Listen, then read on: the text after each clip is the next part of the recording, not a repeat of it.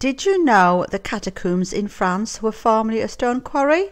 The tunnels run for approximately 200 miles and are full of 6 million Parisian human skulls and bones.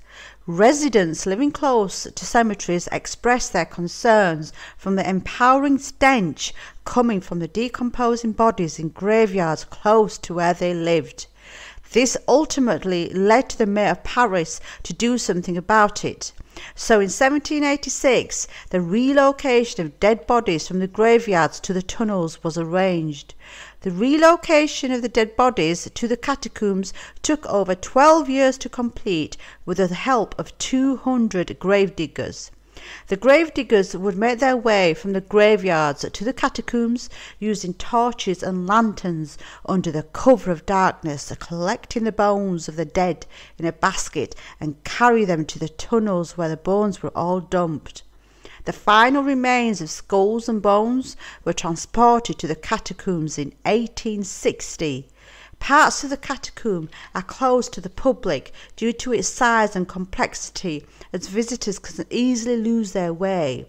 In 1940, during World War II, the French Jews hid in the catacombs, protecting themselves from the Germans.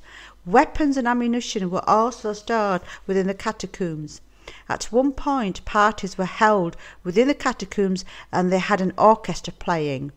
Legend says if you find yourself within the catacombs after midnight, be very vigilant as the walls come alive, drawing you further and further into the depths of the catacomb where there is no escape.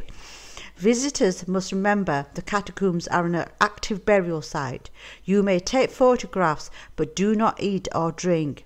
You must not touch any skulls or bones, and most importantly, do not attempt to remove any bones as a keepsake, or you will have a visit from the mistress of the catacombs.